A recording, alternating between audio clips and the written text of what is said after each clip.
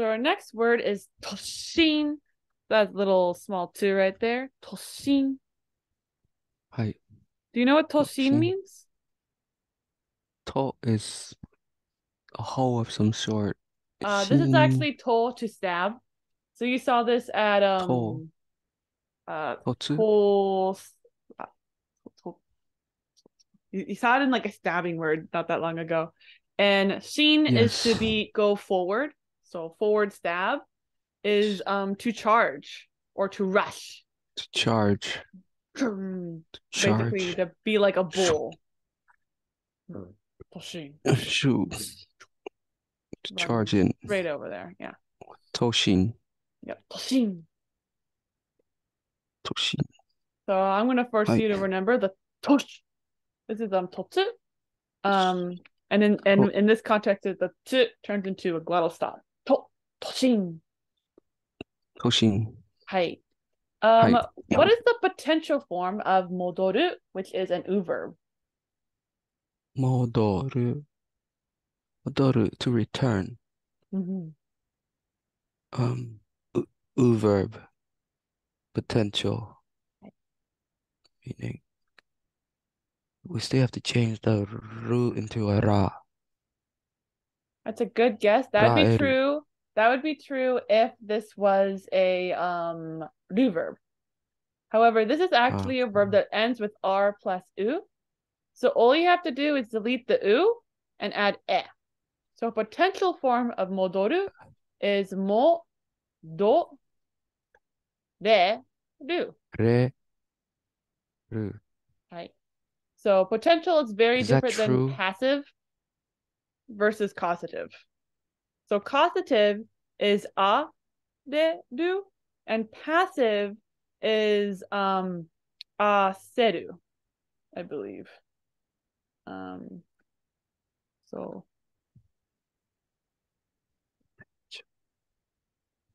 yeah, it's very Aser. hard with the three stooges. They keep switching on each other in my It head. definitely feels like it does. It's all about hammering Hi. that in. Hi. Right. So this one is Wait. modo. Oh no, I am wrong. Causative. What? Causative is the aseru and passive is raseru. Ra, se, araru, and aseru. Right. So modorareru is to be able is was returned but not the subject basically, and modoraseru is to make somebody return. Right. So the important thing is passive and causative had the Yes. sound. Yep. And then the This difference potential is the had the second e. character. And this Yes. only apply for u verb. Ru Oh, verb is had the own reverb thing. is the same as passive. Oh, whatever. It's a what don't worry about it. We'll see more and more examples as we go through it. Can you read the sentence for me? Got some katakana. ウェルメト、ウェルメトの町へ突進した。Charge at the village of Wermet. Hi, exactly. Perfect. The town, the village. Okay. Our next word is nureru. Nureru is to be wet. Nureru has a nice little Nu, water kanji and then a nice little rain kanji right there. A little radical. So kind of nice. Sadly, はい。we don't need to learn that kanji, but what's this word? Started with tos. 進、Hi, tosin to 進、charge. Hi. So what does this sentence say?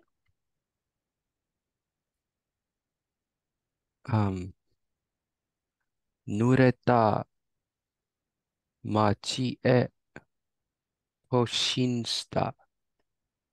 Hi. Charge at the wet road. Perfect. Okay. Do you remember what kereba meant? For example, nao kikanakereba tatsukeran. 助けられん。なお聞かなければ、ければ. This is the verb in the conditional form, That's a good guess. but it's the negative なければ in the negative conditional, meaning if I don't hear, はい。 if I do not hear your name, I cannot help you. Perfect. Yep. でば is a kind of if. Okay. Let's go read our next sentence. ドアへ突進すれば if charge at the door, like run for it kind of a thing. Yes. 夜のウェルメットの街の雨に in the rain in the rain of the town of Metro of the night. This is a case where I have 3 no. Yeah, Okay. it's kind of weird. Um so he's saying in the in the rain of the town of in the rain of the town of Metoreto of the night, Nureta, the slope, this is slope character, Saka Michi e modoreru. はい。So the main Tsugi, aspect of modoreru this meaning is this. どうへ突進すれば坂道へ戻れる。it's possible to return to the hill street. はい。So this right here, though, is modifying the hill street as 雨に濡れた坂道. So what does that mean? 雨に nureta, it was wetted はい。 by the rain of the Exactly. town Yep. in the night. In the night. Perfect. Yeah. So the yoru is kind of just stuck in there. But then that suddenly flowed a lot better once you got which verb we're modifying. Perfect. Yeah, this ni, I should not try to translate it until I get to the what's coming next Cool. because this ni could be many things. Your goal should always be to translate once you hit a verb. Once you hit your verb, you go, okay, I'm ready. So we're here, tosin tsuruba, Okay. you hit a verb. Okay, I can translate. But before you hit a verb, normally it's kind of, and always check whether or not a verb is describing a noun right next to it. Because, for example, this right here, we know it's going to be describing this. But since we know that, then we can kind of just quickly do that clause before swimming back to the noun. But yeah. Hi. Okay, so this is where we saw earlier. It's that. Do you remember what it started with? It ended with me. Means to be interested in, but it's like a noun. Hi. Yep. Kyomi no kyo. Hi. So it showed up in this sentence. Can you read it for me? 実に興味深い。Hi. Kyomi bukai. So this 興味深い。 means hi. So this is normally fukai, but Deeply it's bu here. Yes. 深い. Yes, it's sound drift. It's drifted Yeah. from a soft sound to a strong sound, basically. Oh. Yes. Voicing is happening. From a soft consonant to a strong consonant, basically. Yep. Your throat is vibrating. Yeah. Truly, deeply interested. What did it end with? And with E. Not E, actually me. Kyomi. Komi. Kyomi. Hi. Okay. So you will normally see kyomi ga aru to mean there is an interest, to have an interest basically, or kyomi. But in this book they use kyomi ga detekuru. Basically, this is not the standard uses, so you're not going to see this very often. But basically, interest is kind of coming toward me and like enveloping me, kind of. So I'm getting he's getting more and more interested. Is kind of what this is being. The interest is kind of bubbling up. You're more likely to see wameku in this kind of context to actually the boil up wameku. But in this context, we want to say detekuru, coming out. Interest is bubbling out of me. 出てくる。はい. So let's go read the line from the book. でも、逃げなかった。俺も眠りに興味が出てきたからだ。はい. So see right here we got 来たから。nige nakatta. So we see that's a verb, and we also can tell it's attached to no. So you could have stopped and went, but nigeta ore mo, and like translated right there, and then continued on till the next verb, which is detekita. はい。So, でも、however, 逃げなかった俺も、I also did not run. Okay. This is the me that did not run also. So mo isn't actually a part of this clause. So the I who did not run also did this. I see. Okay. So the I that did not run also became interested at Neburi. Perfect. And And what's that is this the reason. kara? Yes, Karada. exactly. Yep, that is the reason why he decided to not run away. Okay, now we're doing a kanji check. What's this word?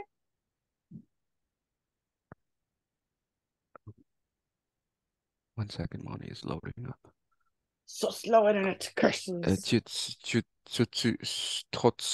Toshin. Hi, Tosin. Perfect. What does that mean? Toshin is charge, to rush at. What's this one? Sakamachi. Michi. You know it though, but Sakamichi. and what's this guy? Kiyomi. Hi, Kyomi. Do you happen to know this kanji?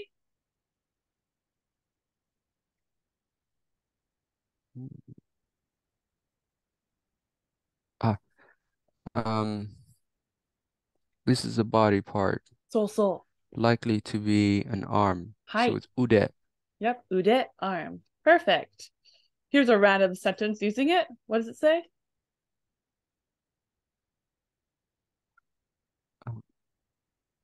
それは俺の腕だけど、that is my arm, however. Exactly, perfect. Just a random nonsensical sentence. Here's another line for you to read. 素早い手を持つ俺。Hi. So we're describing ore. The eye that grab, um, the eye that grabs with the swift hands. Hi, good guess. So motu means to hold. To hold. That hole with the yes. Yes, I make that mistake here. And So even the though eye that hole with a swift hand. so even though motsu means hold, it is used contextually in the Japanese language to mean to possess, which you see is very Possess. similar, or to have. So I who have te, I who have a hand that is subayai. Hi. So this say it is the I who have the swift hand. Exactly. I who has the swift hand or hands, depending on context. Perfect. Yeah, it is a weird for us Americans to like use motsu in that kind of way. I who have a hand. Hi. Okay, how do you read this word? 手を持つ。腕のいい。Hi. This 腕 means のいい, meaning a good ude. arm, skillful. Yes, skillful. Perfect. Okay, so let's go read the line from the book. はい。素早く動く手を持つ俺は腕のいい泥棒だ。Hi.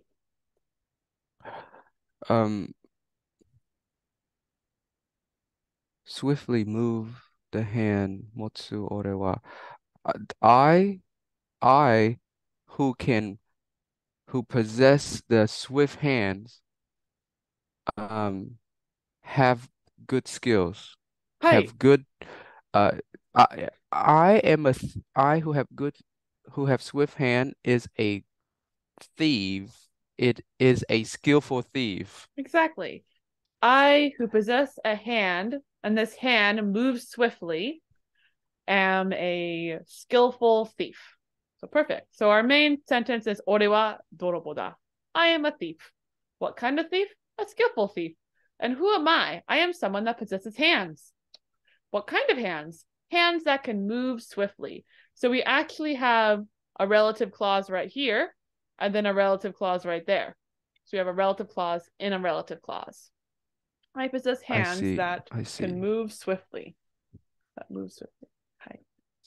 So two verbs. Hi, hi. Yes, those verbs are parsing the sentence in a way. Exactly. So when you see a verb, you can always kind of pause and be like, okay, what's going on? Okay. Short form and a noun. So it means we're describing that part. We had another verb. Okay. Short form and a noun. So I'm describing this. So it's that's how you can split up sentences. Hi, hi, hi. Okay. So this word right here means apprentice. Do you happen to know how it ends? It starts with de. Deshi. Hi, desi. Perfect. Here's a random sentence with the word inside of it. Money, not to interrupt you, but Hi. if you have to do something at the time, we can end. No, I'm fine. Unless you want to continue. 今は眠りの弟子になる. It say here, deshi is like a student. It's like a live-in student, はい。an apprentice. That's what it means. そ Um, an ap an apprentice of Neburi become. So Khan will become Neburi apprentice. う。Yes. Kwan will become Nebuchadnezzar's apprentice. And what is the potential form of Nadu, which is a verb? Verb. So it's ra plus u. So the ra need to change, and it's a potential form. So it's ra. Nara reru or Right. So narareru. narareru Narareru. would be if this was a do verb. The potential form of nadu, the magical do verb, would be narareru, which I do think nadu let's go right here with this one maybe narimasu,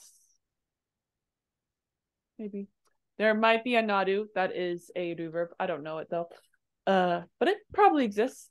But this one right here is nadu to become, which is an verb. So how this works is that there actually is not a ra here, and instead what you're doing is that you're just adding an e and deleting the u. So it actually is nareru. Nareru. Naru. Nareru. So this is to be able to become. Nareru. Which sounds a lot like to get used to, but it is a different verb.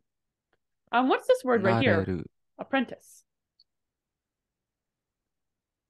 Deshi. Right. Deshi know that. Desi. Perfect. Okay, and I'm gonna quickly. Okay, yeah. Okay, so let's go read the sentence. その泥棒は弟子になっただろう? That thief had became that thief became an apprentice. This daro is like yeah this daro is expressing some level of certainty Yeah, some to level of yourself. uncertainty. So it could be Uncertainty. probably, or it could be I wonder, did that thief become an apprentice? Or, I think that thief probably became an apprentice. Could be either. Depends on context. But yeah, daro. Perfect. Probably. Do you know what I kito wonder means? if that thief. Yeah. Kito. Oh, Kito. Kito. It's an adverb that describes just just now, just a Kind of. moment It ago. actually Something means, recently yeah, happened. that'd be a different one. Like saki is just a moment ago. Kitto means definitely, for sure. Kind of like I don't know, like making like a perfect dot on something. Kitto. I don't know. But yeah, it means Kito, for sure. Definitely. sure. Okay. So here we have Kito. nareru. This is not to get used to. This is the potential form of naru, to become. But yeah, let's go read our last sentence of the day. はい。きっと腕のいい魔術師の弟子にもなれるだろう。I wonder. And here, I Um, think probably is a better translation. Last one was the. Probably. Okay. So probably. Okay. So sh surely or definitely a good arm, a skillful magician apprentice. Ni mo na mo. So ni and then mo. So um will surely definitely become an apprentice um um um a magician apprentice nareru able able to probably will able to also be an apprentice of the magician that is skillful Hi. for sure. Yeah, so the previous sentence he said, I Okay. am a skillful thief. So that's why that mo is in here. So he says, I can probably definitely become, so I already said can, so I can probably definitely become a skillful magician's apprentice. So the mo is here because of the ude no i part of this. So because I'm skillful at thievery, I'm sure I can be skillful at becoming a wizard apprentice as well. So that I think is actually the end of the chapter, but we also have basically a diary entry to read for the next part of this, which is like Nebri's diary, basically, which is very fun to see Nebri's point of view of the things that happens. But yeah, that is where we will I be see. stopping for the day. So yeah, you're almost fully Wonderful. done with a full chapter of a book. Yay. Woo! What a great